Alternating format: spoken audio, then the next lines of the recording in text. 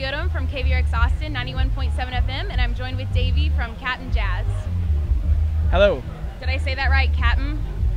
Yeah, I think so. I think it's freeform now. It's not really a band anymore, so now it's like, you know, maybe it's evolved. I don't even know.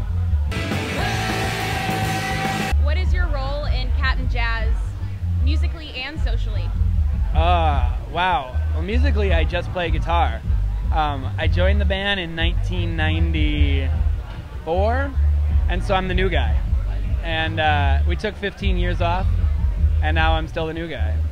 Socially, I play the all-American normal guy, because like the weirdness quotient in our band is so like amplified that like, as odd as I maybe am, I like couldn't be more normal in this setting. So like I like converse with people and like am able to like communicate with my band members. So I take on all of those active roles of like figuring basic things out and like sharing them amongst the band members. Yeah, it's underrated as a quality. So this is your last show of the reunion tour, and that obviously means you're not going to record any more music as Captain Jazz. Do you think you could, if you wanted to, write and produce music as Captain Jazz with the same spirit and energy as 15 years ago? I was like a yes until you finished it with like the energy thing.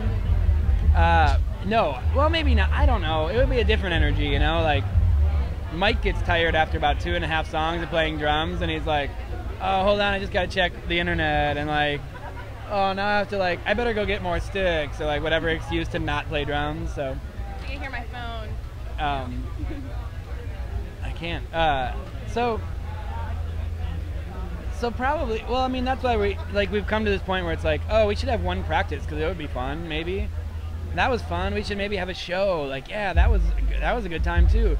Like, and then it like leaked or whatever that we were doing this, and then so we did a bunch of shows, and some of them didn't work out, and I think this is like the exact line where it's like, we go further. I am a guy named Davey in a band called Captain Jazz, and that's an identity thing I don't want to deal with. So I mean, you know, it's just like we're not like we're like musicians currently, so it's like we're doing music. It would be impossible to do this again in the same way. Tim and Vic are in Joan of Arc, so they're like working together. Sam does his own thing, Mike does his own thing. Like, I just finished a Maritime record. Like, we're still busy, so we're crazy busy. So to do another Captain Jazz record would be something else, you know?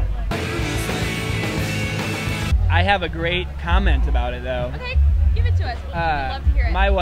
My step-father-in-law, my wife's father, is a crossword crazy person. Like, you can't, you know, like, it's like you can talk to him before his morning coffee, but not before his morning crossword kind of thing, you know?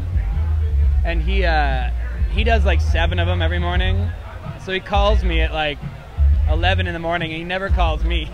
So he called me, and he's like, so and he always finishes them. It's like he gets them all done. He never has any blanks. It's like, you know. So it's like, I got caught on one of the crosswords this morning. He's like, I already Googled it, so I know the answer. He's like, but what would you say for a 3-letter musical genre for the 1997 album Nothing Feels Good? And I was like, I know this one. And of course it was emo, and he was laughing like, because yeah, he's like, I didn't know it, and then I Googled Nothing Feels Good, realized that it was one of my records, and then he's like, I felt like such an asshole for like not knowing that. It's like the first time in 2 years I haven't known the answer to one of these clues, and it's actually something from inside his own family. So he was like, I don't know if this is like good news for your career that you're in crossword puzzles, if that's like a county fair type of like equivalence or whatever, but so emo. What would you tell your teenage self from Captain Jazz now, if you could, 15 years ago? Like, what would you tell the old me? God, how much tape do we have?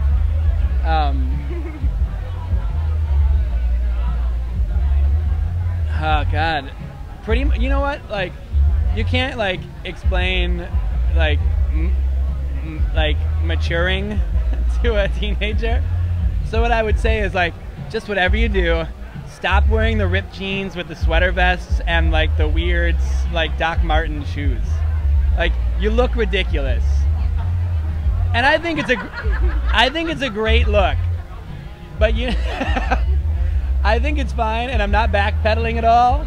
But for me, like, there's like a lot of things that accentuate my gayness. Nothing more than that outfit that I've seen so many videos. Like, what am I doing? And it's like the fact that the jeans were like super punk, like ripped, like, you know, they could get up and walk away by themselves. But then I was wearing an Argyle sweater vest. It's totally cool. It's exposition. Right, totally. It's fashion. You can't explain this. So that's what I would say. I was like, just wake up real quick. Stop. Because I look really foolish.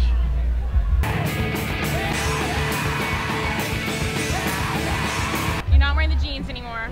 I got them. Obviously, yeah. I'm wearing them. Right. Yeah, totally. Yeah. That's awesome. Yeah. All right, well, thanks. Yes, thank you.